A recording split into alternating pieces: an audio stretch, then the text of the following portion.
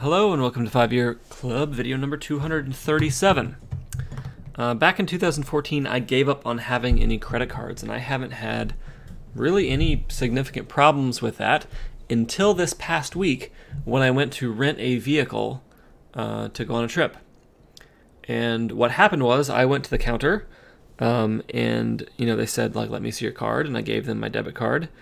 And there were thousands and thousands of dollars in the bank account, and they said, oh, we don't accept debit cards. We only accept credit cards. And, the hold that they were going to put on the card was a hold, I believe, for the just the price of the rental, which was around $600. And I had way more than $600 in the account. But they would not accept my debit card at all. No way. They would not accept placing a larger hold on my debit card. They would only accept a credit card. So that sucked, because what it meant was that I was screwed with my rental, with my plans, and we had to get going. Now, luckily, one of the people going on the trip had a credit card, and we were able to use their credit card to cover that deposit, but it was a pain in the butt because they then put the rental in that person's name, which meant that that person was liable for damage to the truck legally instead of me, which is not what I wanted and not how the trip was set up. So that was crappy, and I just wanted to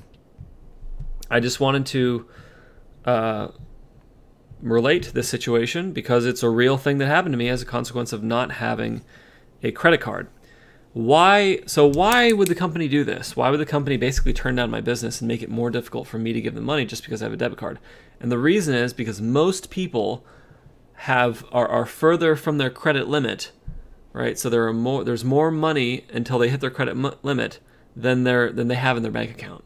So in other words, you might have a credit limit of $10,000, but only $2,000 in your bank account. And if you only have a balance of $1,000 in your credit card, that's $9,000 of headroom with the credit card, versus only $2,000 in your bank account. So, so that's the reason why they do it. It's a business reason. It has to do more with the crappy financial state of the U.S. than it has to do with that being a good money thing for the business to depend on instruments of debt instead of actual cash money. I mean, in my case, they could have taken out a deposit for 5 times the cost of the rental easily, and it wasn't in their policy, so that wasn't an option for them. What this and by the way, I had rented from these same people for the past 5 years, so this was a new policy that they put into place, and it's a bummer. I put on the screen now a description of their policy. So it says, may I prepay my rental? Absolutely. You can save on your car rental expenses at most U.S. and Canadian locations. This wasn't true for me. When you reserve and prepay toward your rental online at budget.com with a credit or debit card. Online is the easy way to reserve and pay. Or if you prefer, reserve on budget.com and pay in full when you return your car. Now, here's the issue.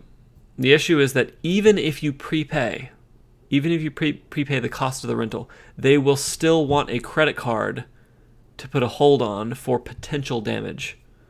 So for example, if the car is dinged, right? Or if the car returns super duper dirty, or if you don't return the car with gas, they want something to put hold on, and they only apparently trust credit cards to put that hold on. And so you can prepay the rental, you'll still be screwed if you only have a debit card at this particular rental location. And then, because I think it's crazy, can I pay with cash? Can I pay for a car rental with cash?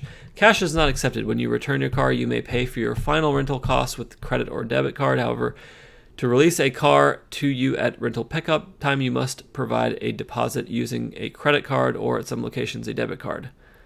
I think I understand why they would do this. If you're just paying with cash, then they do not have as good a lock on your identity than if you're paying with a debit or a credit card that has more addresses and things in history and a credit check and things that are associated with you. So I can kind of get that, But I think I would still argue that if somebody brings in enough cash, you should take the cash. I'm not sure how much rental car stealing is a thing. I guess I could look that up. So what is the path moving forward for me? Well, the path moving forward for me is I now need to call and check on the policies of rental car places, because I'm sure there are still rental car places that accept debit cards for these deposits, and that should not be that shouldn't be a problem for me moving forward. I'm really annoyed with this. I'm really quite annoyed with this. I guess another thing moving forward is I could find a friend with a credit card to handle this part of the logistics of the trip. That's like, I see that as like a temporary fix, because of course, like, I want no bullshit with rental cars in the future, regardless of what kind of trip it is. But for this particular trip, since I already do a lot for it, there are just like internal reasons why that would be a practical thing to do. Who knows? I think calling ahead and determining which rental providers will service debit cards, that's my number one. Hopefully, if enough people do this going forward, then this obsession with credit will decrease, and the car rental business will become easier to handle. But I have now butted up against the car rental credit card problem at least once in my life.